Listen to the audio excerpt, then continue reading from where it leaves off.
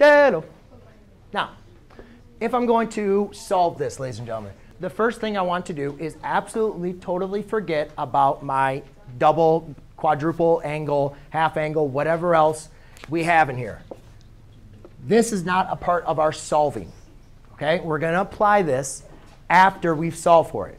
So Maggie, up until this point, what I want you guys to do, if you see a double angle, half angle, triple angle, whatever, don't worry about it till the end. So we're going to solve this just as it is like as x, okay? Or just secant of x. So anyways, to solve this, we need to determine when is secant equal to 2. I don't really like solving for secant because I'm not used to it. I like solving for sine, cosine, and tangent.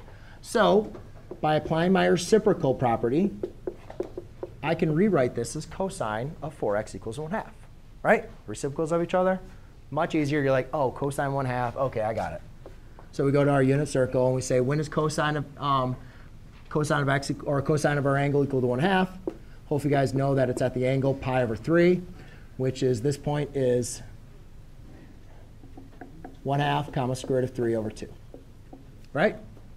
But that is not the only time that our cosine is equal to 1/2. It's also equal down here.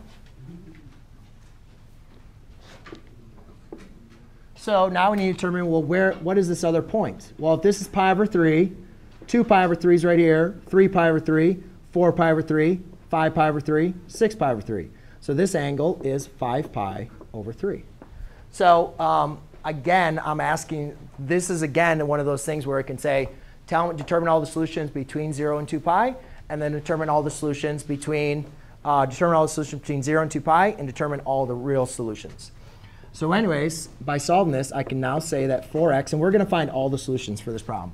It says 4x equals pi over 3, and 4x equals 5 pi over 3. Now notice these two angles, to get to, if I wanted to find all the real solutions, I have to keep on adding them, right? So I'd have to add 2 pi n plus 2 pi n. All right? So as of right now, we have not done anything differently. Anything different. Nothing. Nothing different.